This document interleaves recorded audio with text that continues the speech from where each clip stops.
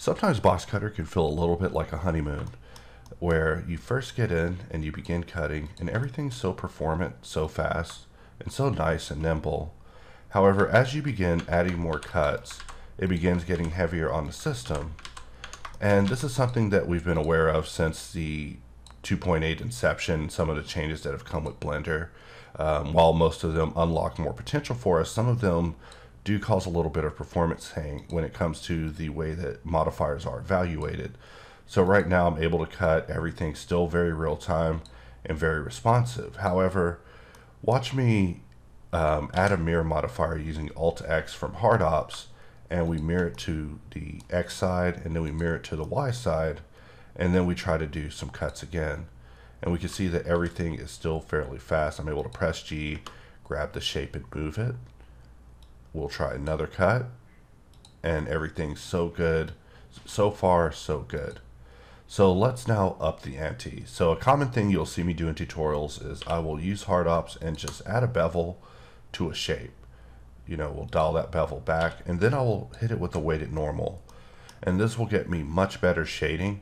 However, this comes at the cost of a lot of performance. Once you begin cutting into a shape that's already beveled and a weighted normal's in place, it is something that the PC will have to evaluate.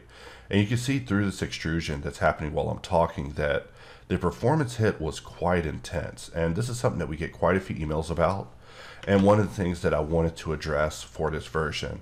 And one of the things that was determined is that live mode is indeed a luxury on the evaluation speed of your computer and how well things perform whenever your computer is set up with optimal conditions. However, with Blender being an open source software that's a work in progress, 2.8 is still being heavily configured. Live mode is your backup, and this will actually make boxcutter perform kind of the way it did back in the 2.7 days, where you would draw a shape, you would set your shape up, and then when you click to apply, everything would go through. And this way is not, the most luxurious way, but the shadow penetrative shading should actually make it a little easier for you. Right now I'm in H wireframe mode, so you can't really see. So if you press H again, you can now see me in solid mode, and the amount that I'm cutting into the shape is actually showing visually. And this is something that we wanted to add for this particular version to begin at least making optimizations to help users.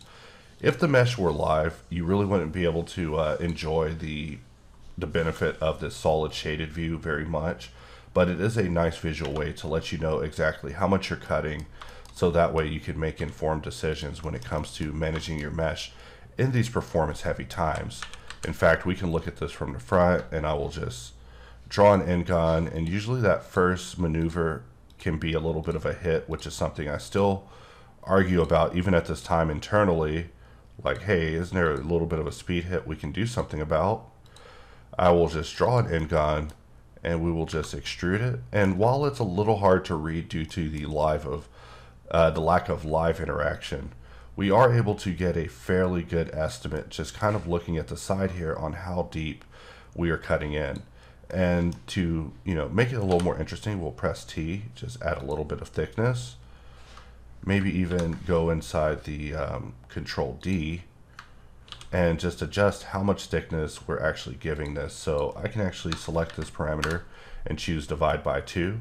And even though we're in the middle of this modifier, we still have speed and performance to us, even though we've had to sacrifice the behavior of live. So by clicking to apply, it will take its moment, and you can see that the the pressure of the performance hangs have been offset to the apply process. So we will just scroll back, get our right shape, and just move it forward, and we can see exactly how much performance hit is being taken just by us moving this shape. We're not able to be as fast as we were before, but we are able to continue working. And for me, that is what performance mode is all about. In fact, as I look at this, it makes me want to select these two elements, put a point between them using subdivide, and then press J to lightning bolt, and that should actually help fix this area. In fact, if we mod scroll backwards, for me, mod scrolling backwards is just going under mod scroll and just rolling the wheel back once and clicking, which will always get you your last cutter. and we just move it slightly and we're back on track. And then of course we mirror it to the other side like we did previously, like so.